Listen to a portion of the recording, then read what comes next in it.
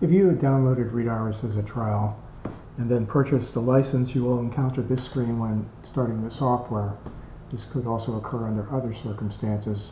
What you'll do is go to your order confirmation email, copy the email, or the activation code rather, right-click in the first box and choose Paste, and it will fill in the activation automatically. Just click on Activation, and it should go through like that. And now the software is ready to use. There can be circumstances where you cannot activate the software despite pasting in the code and clicking Activate, in which case you'll have to resort to manual activation.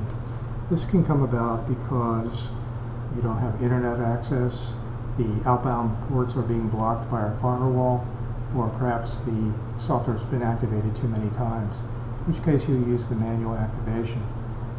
Choose Save as Text File, and you'll start a support ticket using the link below, and a tech support representative will manually create a license file to activate the software.